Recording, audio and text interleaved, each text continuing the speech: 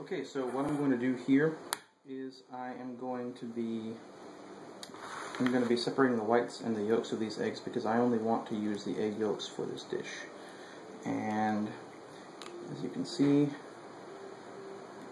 I'm going to crack it open very carefully, and on the larger of the two sides I'm going to leave the egg yolk in there, and I'm just going to pour it back and forth between the two halves of the cracked yolk. Just very gently, back and forth like that. Each time you do it, you lose a little more of the white.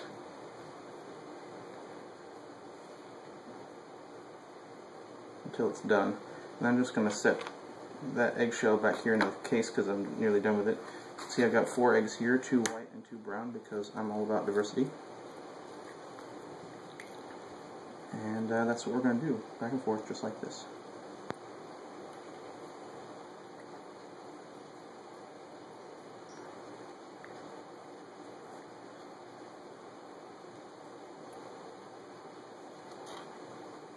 It's kind of messy. That's the nature of it.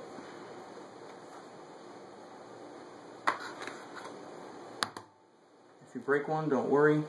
Just try to be careful because it's not a disaster if you get some of the white in this sauce, but I prefer to only have the yolk.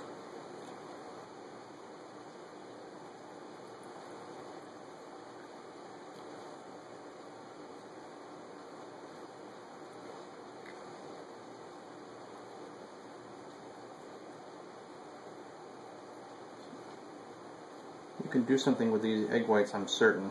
There's probably 100 different recipes for things you can bake with just the egg whites, but I'm going to be horribly wasteful and just discard them. Anyway, that's that. This is rigatoni. This is what I'm going to use for the pasta. You can use spaghetti or whatever you like. It really doesn't matter.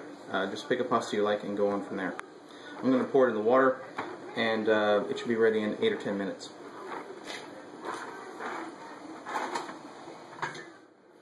Alright, I'm going to toss these 4 egg yolks back in the bowl here, and let's see, one of them kind of broke, and set that aside until after the pasta's done.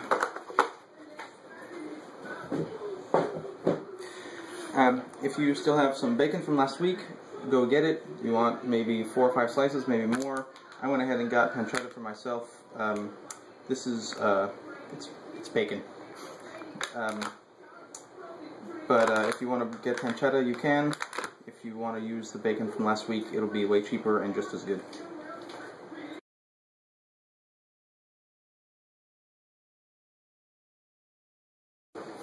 Okay, now we're going to start the pancetta. That is olive oil in your favorite tribal pattern on medium heat. And I'm just going to put this in here. If you chop up a whole bunch of bacon, just throw it in there.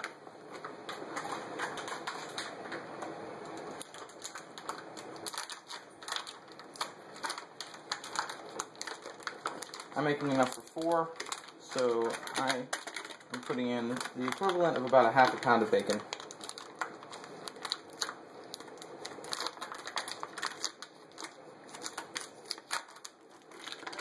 Actually, I'm probably making enough for 6 people.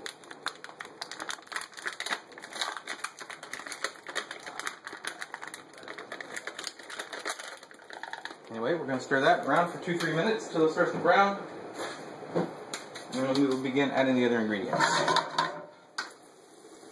Okay, so it's been a couple of minutes. You can see that the fat is starting to render out of the pancetta. I'm going to add in the 6 cloves of garlic now. And we're going to let that cook for another 2-3 more minutes. Just to finish letting all of the fat cook down and get this closer to bacon, farther from ham, closer to bacon.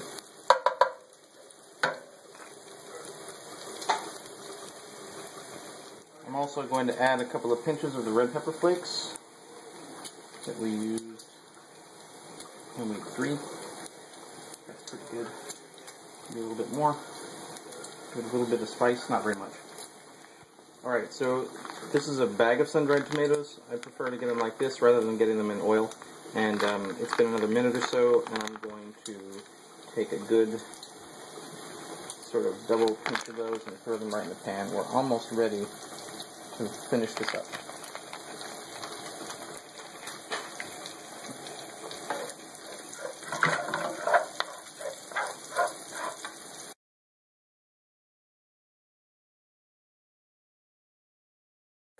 Alright, so I'm adding just maybe a half of a ladle full of the water from the pasta into this egg yolk.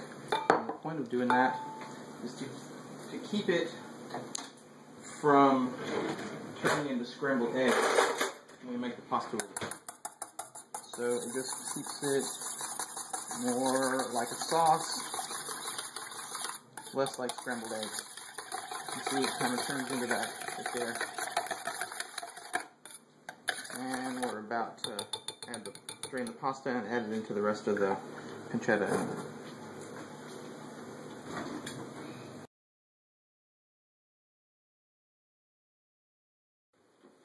Alright, so if you have a bottle of white wine, you can get some of that out right now. I'm going to use a little bit of the red wine vinegar that we had before, and I'm just going to pour some in here. Not very much. Just to get that sound going.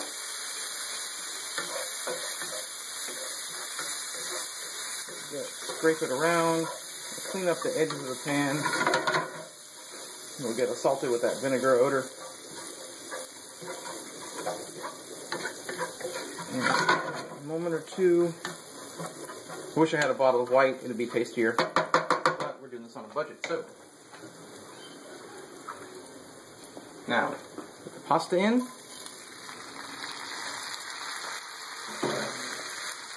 Quickly going to turn it over.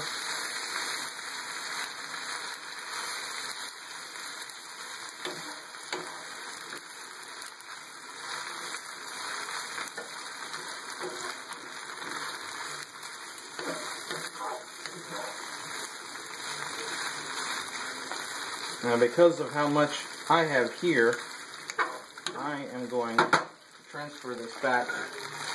I'm going to turn it off the heat.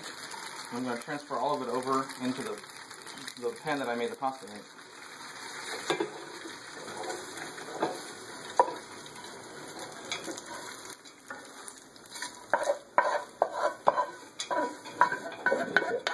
All of that.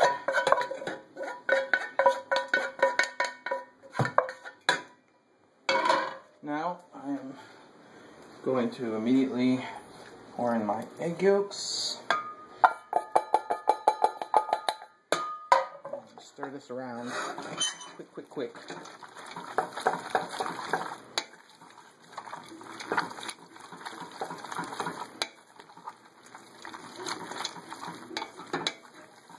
We do not want to end up with scrambled eggs.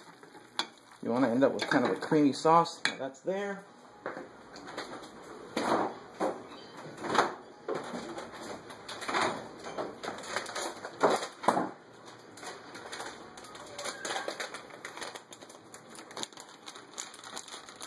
Now I'm going to add a big fat handful of Pecorino Romano cheese.